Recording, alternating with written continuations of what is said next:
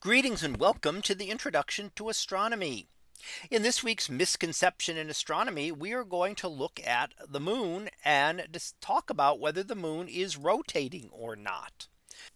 So does the moon rotate? Well, let's give our quick answer here and we're ready. Yes, the moon rotates on its axis, just like other objects in the solar system. Every object in the solar system rotates on its axis. Now, sometimes the moon is thought to not rotate because we always see the same side of the moon. Now, that is also true. One side of our moon always faces us. But this is not because the moon is not rotating. It is because its rotation and its revolution are synchronous. They are exactly the same. Let's take a look at an example here. And what we see is, let's see, first of all, a rotating moon in a synchronous orbit.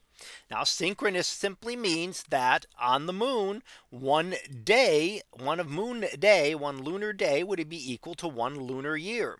A lunar day is how long it takes the moon to spin on its axis once. A lunar year is how long it takes it to go around Earth. And those are both exactly the same amount of time. And when you do this, this one location on the moon will always be pointing toward Earth, no matter where it is in its orbit. Now, how would this differ if the moon did not rotate? If the moon did not rotate, then we would be able to see the entire other side of the moon. And let's take a look at that. Here's an example now with the moon not rotating. So if the moon were not rotating, this point here that is pointing toward the Earth at this section would be pointing away from Earth there, and we would be seeing the other side of the moon, which is simply not visible from Earth. So the moon has to be rotating in order to allow us to just see that one side. But the rotation is what we call synchronous. And when it is synchronous, that means that the rotation and revolution, rotation is how long it takes to spin on its axis, revolution, how long it takes to move around Earth, those two are exactly the same.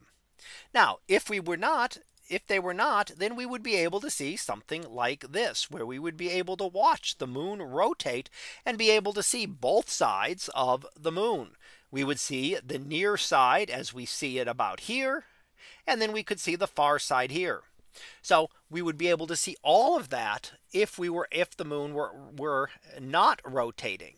However, because it is rotating and is synchronous with its orbit, therefore we'd never see one side of the moon directly from Earth.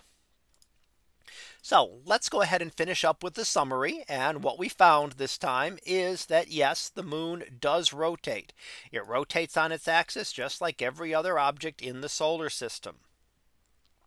One side of our moon faces Earth because of synchronous rotation. The rotation and revolution are exactly the same.